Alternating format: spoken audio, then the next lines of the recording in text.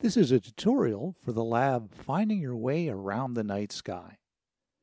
This lab shows you how to identify a few bright constellations in the night sky, as well as how to estimate the brightness and angular height of stars in the sky.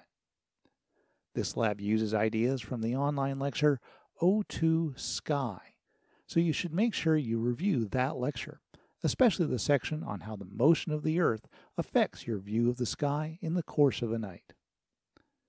There is quite a bit of preparation to do before you go out observing, so make sure you assemble your equipment and plan your observing well before it's time to go outside. To start with in this lab, we're going to need a map or guide to the sky. This is a bit tricky since the Earth is constantly moving, so what we can see in the sky is constantly changing. Fortunately, there are a couple of different options we can use to figure out what will be up at the time and date we're planning to observe. One option is to use a planetarium app for your phone, tablet, or computer. These applications, such as Starry Night or Stellarium, can show you views of the sky from any time or place. Instructions either come with these apps or are available online. Take the time to play with the app and learn how to set things like the time, date, and location.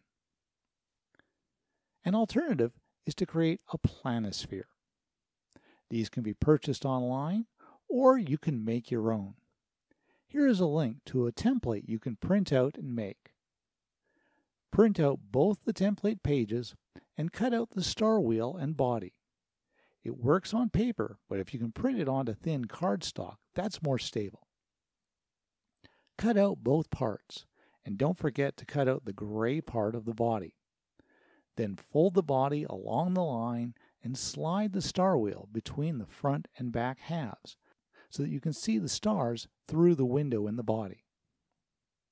The instructions suggest using a slot pin fastener to hold the pieces together, but there are other options that work as well, including a push pin pushed into a cork.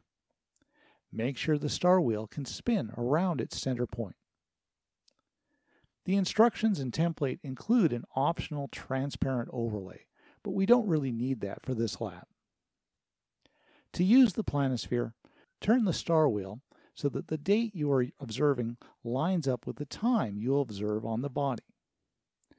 Notice that the directions labeled on the body look reversed from what you're probably used to.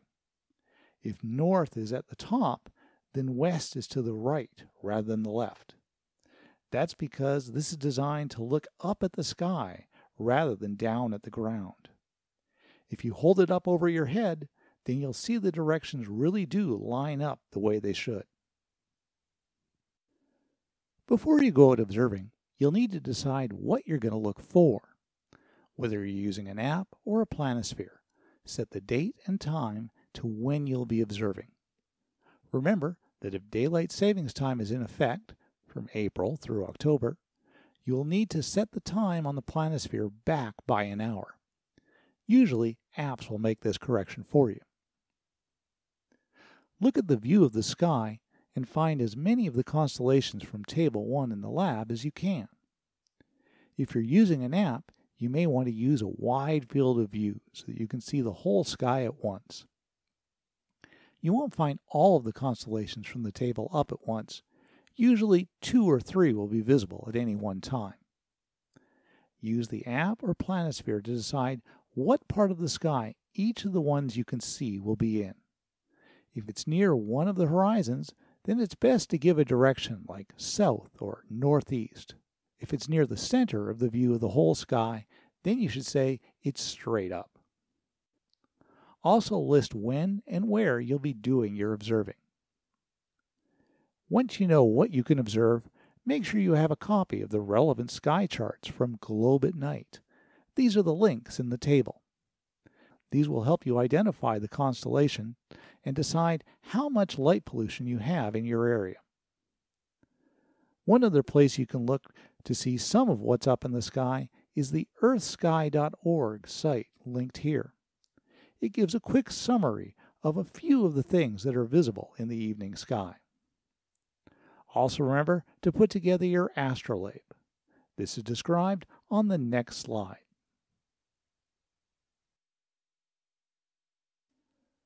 One other piece of equipment we'll need for this lab is a simple astrolabe. Here are links to a couple of different models. Note that one of them calls it a sextant. I'm going to describe how to put together the first one, which uses a protractor. The other one works in a very similar way, but you have to print out the protractor on paper. Starting with the protractor, tape a drinking straw to the straight side. Then, put a string through the hole and tie a weight like a washer on the string. To use the astrolabe, just point the straw at a bright star and look through it so that it's lined up on the star. Let the string hang down and mark what angle it is lined up with on the protractor. The angle from the horizon is 90 minus that angle. Picking an observing site generally involves some amount of compromise between what is practical and what is ideal. While darker sites let you see more stars, they're often hard to get to if you live in or near a city. Also, if you're not used to finding your way around the sky, a very dark sky can have so many stars that it's hard to identify what you're looking at. So here are some things to keep in mind as you pick where you want to go observing. First, you should feel safe where you observe. If you're going out at night, it helps if you can go with other people. And don't go into places where you feel threatened. Also, don't trespass or go into places that aren't open to visitors. You should try to avoid places where there are bright lights shining in your eyes. You won't be able to see the stars unless you can get your eyes used to darkness. Sometimes, if you can find a moderately dark area like a park, then a conveniently located tree can block out the nearest light sources. You also want to be able to see a reasonable fraction of the sky. If you're around a lot of tall buildings or trees, you may not be able to see much of the sky. An open area like a playing field, park, or even a parking lot, provided it's safe and doesn't have many lights, can work. Finally, remember to keep an eye on the weather, and don't try to observe if it's fully or mostly cloudy.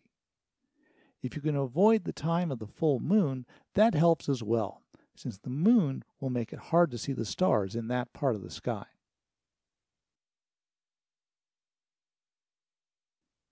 Remember to bring your planetarium app or planisphere, as well as your astrolabe.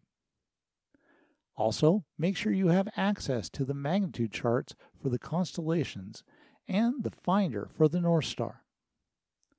It's good to have a light source, and if you can make it red, that helps your eyes stay dark adapted. Even putting some thin red paper over the light can help. This gets more important the darker your observing site is. If the place you're observing from already has a lot of light, then don't worry about having a red light because your eyes won't get that dark adapted anyways. Also, make sure you dress warmly enough for the weather. You're going to be standing in one place for a while, so it's easy to get chilled, especially once you get out to your observing site.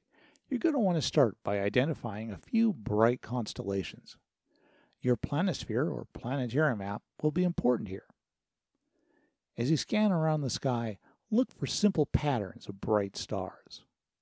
The lab write-up mentions a few of these, including the Belt of Orion, the Big Dipper, which is part of Ursa Major, the head of Leo, and Cygnus. Again, only some of these will be up at any one time, so use your map to help you decide which of these are worth looking for and which direction to look in. Once you've found one of these constellations, use your app or planisphere to find others near it. This star hopping technique often involves looking for alignments of stars in one constellation leading towards another, such as the way the stars in the bowl of the Big Dipper point towards the North Star in Ursa Minor. Depending on how dark your sky is, you may be able to pick out the patterns of several constellations, or just a few. try to at least find the constellations that you identified in Table 1 that would be up when you're observing. Select one of the constellations you found from Table 1 and compare what you are seeing in the sky with the magnitude charts for that constellation. Note that magnitudes are defined so that bigger numbers mean fainter stars. So the magnitude 2 chart shows you stars that are as bright or brighter than magnitude 2. The magnitude 5 chart shows stars that are 5th magnitude or brighter. Hence, there are many more stars on this chart. If the sky is very bright, you may only be able to see down to 2nd magnitude stars. While if you have a dark sky, you may see stars all the way down to magnitudes 5 or 6. This gives a measure of how bright the sky is where you are observing. Record the constellation you're observing and list which magnitude chart best matches what you are seeing in your night sky. Also, have a look at the Globe at Night website linked here and see if they are running one of their observing campaigns. Globe at Night relies on citizen scientists to submit observations so your data can help them measure light pollution worldwide. The other measurement we need to make is of the angular height of the North Star, Polaris. Note that the North Star is not the brightest star in the sky, though it is a fairly bright star. Its most important property is its location, within 1 degree of the North Celestial Pole. This means it stays stationary in the sky as the Earth spins. As you look towards the north, start by finding the Big Dipper, which is part of Ursa Major. All of the stars in the Big Dipper are bright, so this is a fairly easy pattern to find. Once you've identified the Dipper, imagine a line going through the pointer stars, the 2 stars at the end of the bowl. Follow this line on until you come to the next bright star. That's the North Star. Once you've found the North Star, use your astrolabe to measure its height above the horizon. Follow the steps we described when we introduced the astrolabe a few slides back. Now that you've completed the skills part of this lab, the next step is to start doing your own observations. For each of these, start out by making a hypothesis of what you expect to find and why, and then do your observations to see what you really find. Here are some suggestions of things you can try. If you can see at least 3 of the constellations from Table 1, repeat the measurements you made in the sky brightness part of the lab with the other 2 constellations and decide if the result is different in different directions. Does it matter how high in the sky the constellation is? Is the sky in the west brighter than the east, or vice versa? You may have to measure the angular heights of the constellations as well. See what other constellations you can identify in the sky. Use your app or planisphere to predict what you might see and then try to observe those constellations by eye. You can either sketch or photograph the constellations to document what you saw. But if you're sketching, make sure you only show what you're able to see, not what they look like in the app. Also, see the comment below on cameras. Can you measure how fast the Earth is spinning? Look at a star that is low in the east, and then measure its height again at a later time on the same night. By comparing the amount the star moves with the time between observations, you should be able to figure out the Earth's spin rate. If you're a photographer, do you get the same sky brightness results you got with your naked eye? Note that most handheld phone cameras have trouble photographing anything as faint as a constellation. But a digital SLR camera with a tripod can give you great night sky images this way. Finally, you're welcome to come up with your own suggestions for experiments you can try while observing the night sky. I recommend that you check with your instructor first to see if it's practical. Remember, whichever experiment you do, that you will need to record the question you're asking, your hypothesis on what you expect and why, a detailed record of what steps you took, any data you recorded, and whatever conclusions you came to. Also remember that it's okay if your results don't match your hypothesis. That happens all of the time in science. So enjoy your evening of observing the night sky, and let your instructor know if you have any questions.